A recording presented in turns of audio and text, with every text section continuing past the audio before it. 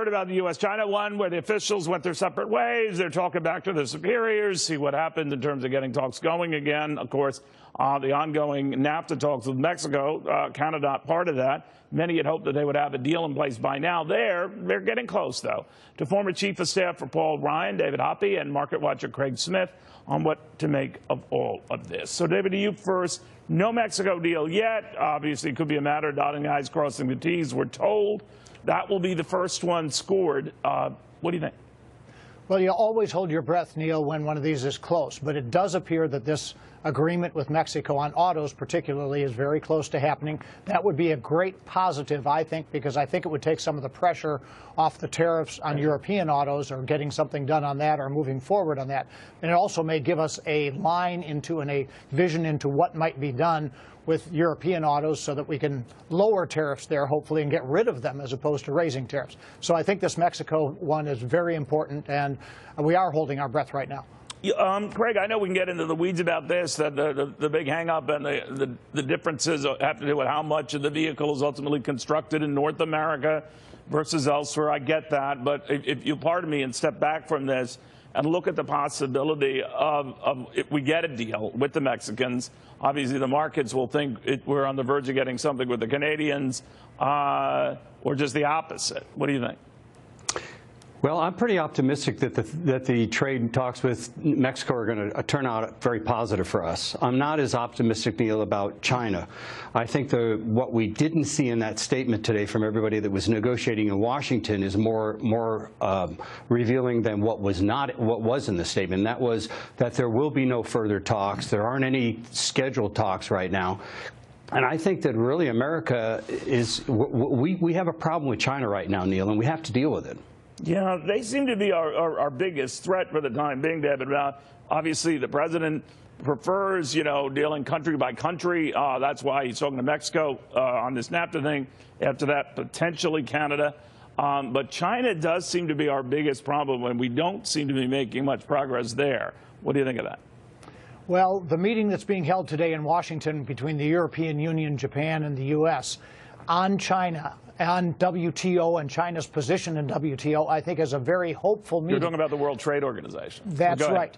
And what I think, putting that meeting together and focusing on a strategy that takes China to the WTO to make them live by the rules of the WTO, first of all, make sure that they are no longer treated as a developing country, but also so they aren't stealing intellectual property, they're not coercing people into giving some of their trade secrets and background and information to them.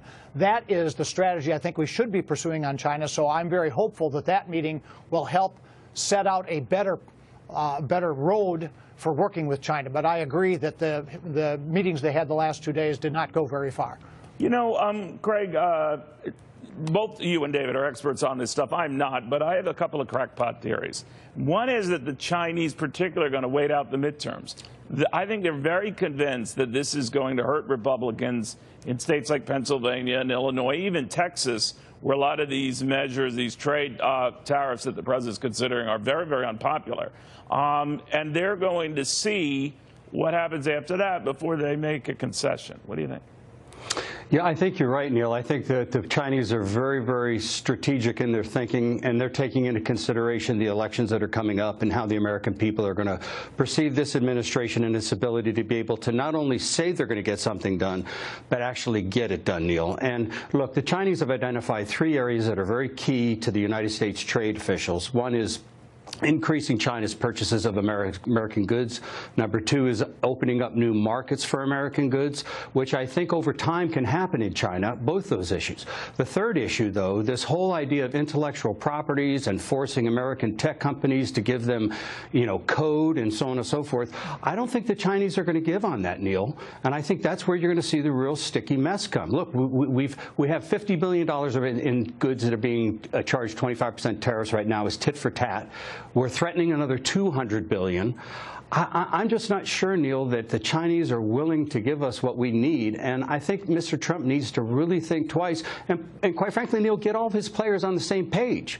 Mnuchin and David Malpass are talking a whole lot different than Peter Navarro. And I think you're right. No, you're right. They're all over the map. I really believe that, Neil. And unless he has one theme, I think he's going to have a tough time getting a deal done. David, you're going to say? I agree with that, but I think the theme is that if we work together with our allies in Europe and work with Japan, we all have a shared interest in the Chinese working in the world trade community fairly. And if we get together, the rest of the world gets together and tells the Chinese and tells the World Trade Organization they have to live up to the standards of that group. That's where we will have the most leverage rather than going by ourselves or just through tariffs from the U.S. on China. Well, I love you to death, David, but I'm telling you, I mean, I have high hopes for going on a diet and eating healthy, and it is yet to materialize. All right, so we'll see what happens. But, guys, thank you both. Have a wonderful weekend. You're the best, and I do appreciate it. We're also keeping track, talking about the weekend. We're going to be live this weekend. We're following Hurricane